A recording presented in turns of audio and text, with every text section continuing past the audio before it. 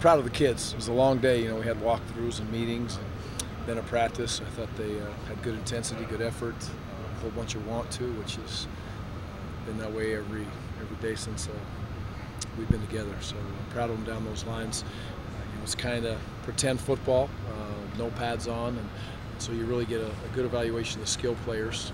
But I thought alignment, assignment, their ability to, the little things, execute for the most part was a positive. Ball security was decent. I thought there was some contested balls that were made some plays on offense, made some plays on defense, which was good to see out of the wide receivers and the DBs. And I thought the offensive line, for a new scheme and a defense that was moving around on a pretty good, handled it well. So proud of the young men overall as a group, just the way they came out and practiced, and obviously it's very important to them. And I thought the coaches did a nice job of organizing a practice for the first day. There's a lot that goes into that, and obviously the kids and the coaches were very well prepared. Coach, how high are your hopes for what Melvin and James can do together in that backfield this year?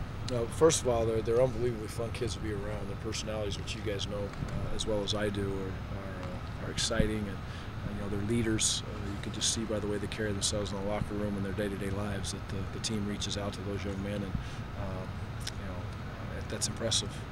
Very good players. I'm excited to be able to see them grow throughout spring and put them in positions to build the offense around them and get the offensive line and the tight ends and fullbacks all firing on the same cylinder to get some creases for them. Because I know one thing, I'm standing back there today, and when those two kids hit that hole and there's a crease, it's pretty quick coming through there. So I'm excited about it. More of a speed game than maybe you got with Monte back when he was here last year? I don't know.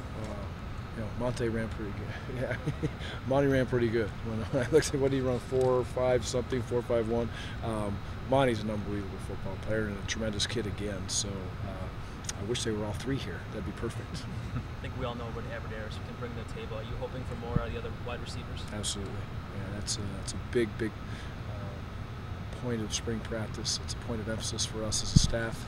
It's a point of emphasis for those kids. They want to succeed. They have a lot of want to in them, and they're excited about that opportunity. Made a couple plays today. Jared made an unbelievable play. I think it was the first play of spring ball. He went up and got that one, the deep ball, which was a contested football. But we do need to be more productive at the wide receiver position with the other kids. And it's our job as coaches to put them in those spots, and it's the job of the young men to wrap their arms around the scheme and make those plays when opportunity presents itself. And it'll happen. Gary, how'd you find Coach Gant? Is it Genick? Is that how it's pronounced? Jeff, yeah. Well, it's interesting as you go through the processes. And Coach Ludwig, Andy, and Jeff were together, obviously at Cal, and we'd communicated through the process early on. With Andy was obviously one of the first people that I hired, and Jeff's name was always in the mix. The situation that we were in, when I got him on the phone, it was very clear to me that what he brought to the table was impressive. He's been a head coach. He has Midwest ties. The guy can go on and on and on. But so once I reached out to him on the phone, it was very easy for me to know that he was the correct fit. And he's got a lot of juice and energy and excitement. We saw that today. And he's coached special teams at the highest level. He's recruited at the highest level, and he's coached tight ends at the highest level. And he has a lot of care for the Midwest and for the Big Ten, and now for the University of Wisconsin. Given the difficulty of the timing of that hiring, do you feel like you bounced back pretty well? Yeah, absolutely. Yeah, I feel like it's a very good fit, and I've been very impressed with the way he's moved through very quickly. You want to talk about an accelerated process. Congratulations, you're hired. In 4 days, you got a special teams meeting and run practice, and by the way, you got the tight ends too. So in an offense that has heavily involved tight ends, so it's been a whirlwind for him, and I appreciate his efforts. He's done a great job, and they were well prepared today.